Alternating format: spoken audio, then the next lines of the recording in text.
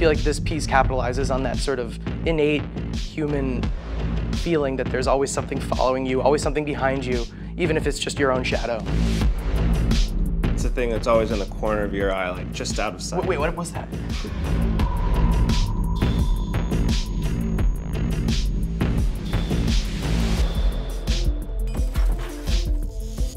I'm Max Nova. And I'm Austin Woolfolk, and we're creative directors at Optical Animal. Here we are at our studio here in Crown Heights, Brooklyn, where we create all of our projection mapping and immersive experiences. We're working together with the UPROXX animation team and Sweater Beats to create this immersive, horror-themed experience in downtown Los Angeles using projection mapping. We're working with the musician, Sweater Beats, who's going to be scoring this live experience. It's a very spooky and dark little narrative. So that's the whole inspiration for the music that I've made, like techno, like dirty sounds. Every one of these teams is going to be working with Intel Optane memory that is going to streamline their process to create a much more efficient collaboration.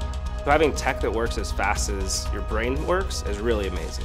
It really keeps me as a creator focused on what I'm doing and allows me to get to the finish line a lot quicker.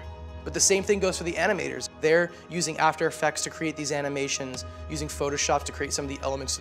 So you have all these different creators creating simultaneously with all of our systems optimized. That puts us all a step ahead of the game.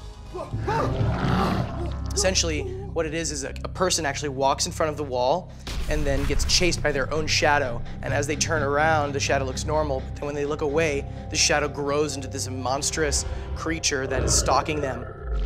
Imagine if you turned around and you saw that your shadow had grown into this giant werewolf. I mean, that's absolutely terrifying. We'll be working with the animators to be adding a lot of elements to the wall that are actually not there. Any key moments where we're having a cool transformation or any hands, things like that, we're going to do in the stock. With Intel Optane memory, I pin the sample library. I can pin this and then drag a sound from here into Ableton. Put some drums. Cool. Every time I use it, it remembers the habits of, hey, you should load this, and it loads faster and faster every time, and that's great for me. The rhythm, the beats, the melody, all of those influence the way that the story is told out in a way that should create a really mind-bending illusion for people who are walking by.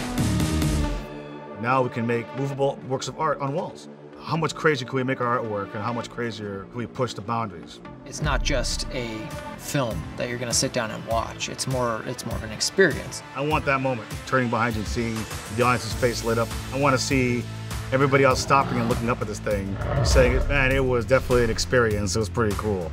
Action, man.